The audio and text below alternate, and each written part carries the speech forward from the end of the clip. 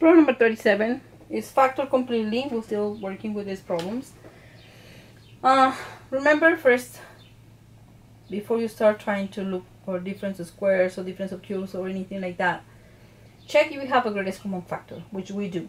8 and 18, the greatest common factor is 2.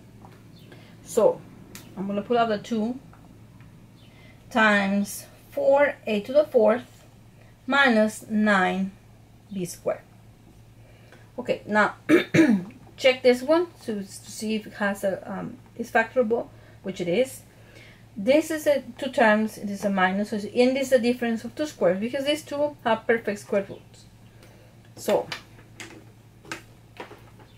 square root of 4, 2. Square root to the 4th is squared. Square root of 9, 3. Square root of b squared, b. We're assuming those variables are positive.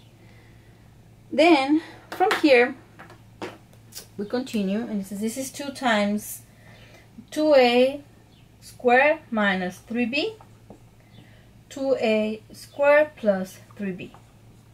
And those are the factors for this one. This one is not factorable, this one is not factorable, so we're done with this problem number 37. Problem number 38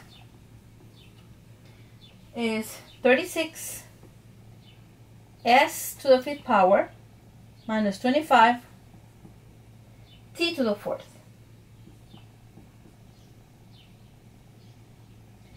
So we start by this is s t to the 4th. Okay, it looks like it's going to be difference of 2 squares. However, this one doesn't have any square here, and this one's to the 5th power, and it's in both. So like I said, all will check if you have greatest common factor, which in this case is s. So we're going to pull out the s. 36 s to the 4th minus 25 t to the 4th.